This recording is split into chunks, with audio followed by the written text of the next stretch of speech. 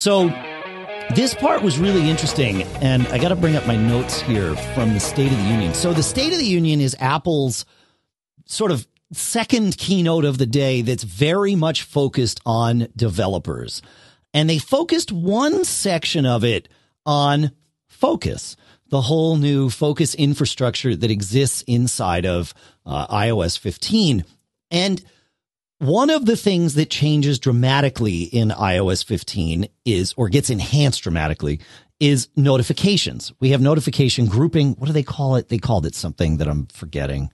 Anyway, but they talked about 4 different notification levels. Right now we have one notification level or type, but now there are 4. There are passive notifications. There are active notifications, which are the current ones. So that's what we currently have, are active notifications. There are time-sensitive notifications. These are things that hang on the lock screen a little bit longer. They're announced by Siri, and they will bypass the notification summary. So an active notification might get put into the summary, but the time-sensitive ones will be displayed separately. And then there's a 4th one called critical notifications that can play a sound even if your device is muted, but these require a special and Apple-approved entitlement in order for the app to be able to send this kind of notification. So not everybody's going to be able to do this, which is good, because otherwise it'd be a mess. But I found that was very interesting, that how they're breaking that out. And that's how they're deciding to put things in the notification summary or not. Any thoughts on that, Dave? Okay. I guess John, you're talking Focus, right? That's what we're talking about. Yes. My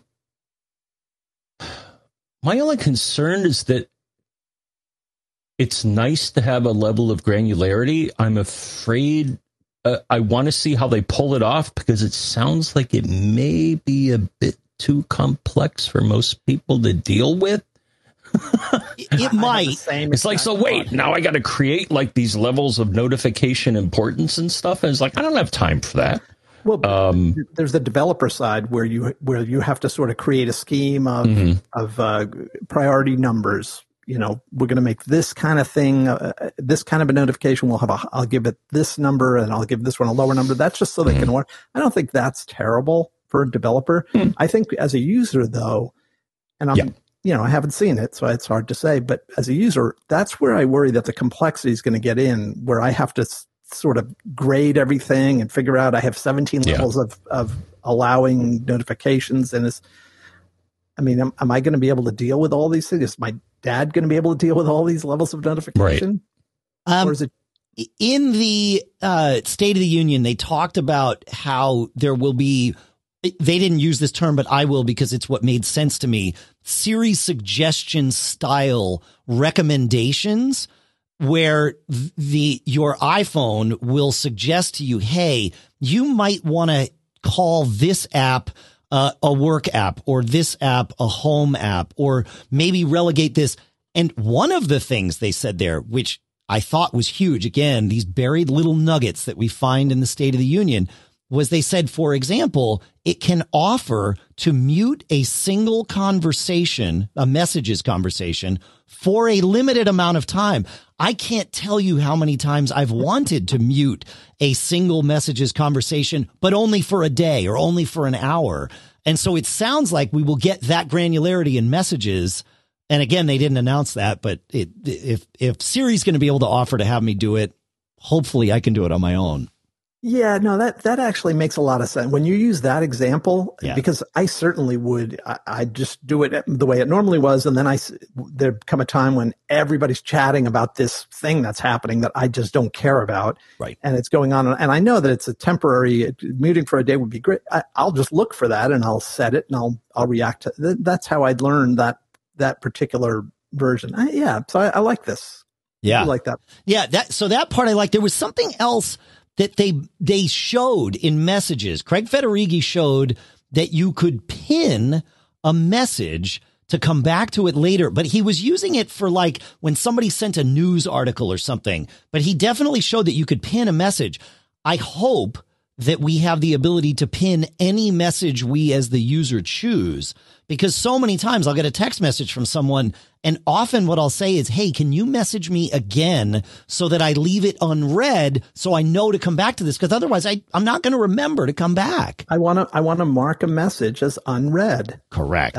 Just like I can with an email. Just like an email. It's my reminder that I have a text that somebody sent me that is so important to me because it's telling me I have to do a thing. Yeah.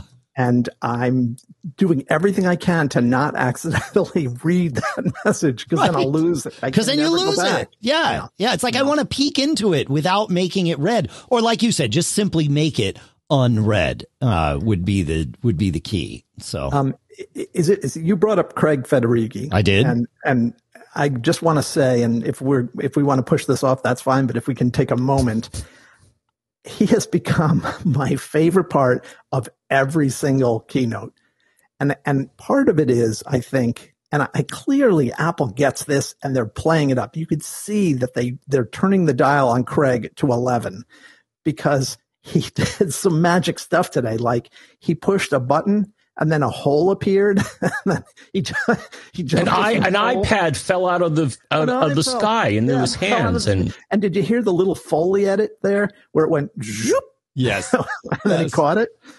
And then he had like the secret agent car to go to the secret lab, supposedly secret lab. That was a beautiful. It was like, hey, that's a nice car, Craig. I don't know what type of car it was, but it looked pretty fancy. Yeah, we don't have to talk about him some more. I just wanted to mention that but it is interesting that they have made him sort of the. I mean, he's a smart guy, so to call him comic relief is limiting it unintentionally. But he is a personable, he is a charismatic guy, and they are absolutely embracing that, which they should. I think it's a great idea. Yeah. No, I love it. And I so appreciated all the different things he did. He ran, he jumped out of a screen at one point. Yeah. He just, he's the rock star. Entertaining. Yeah. He's the rock star. Yeah. Which is fine. They need one at least. Yeah.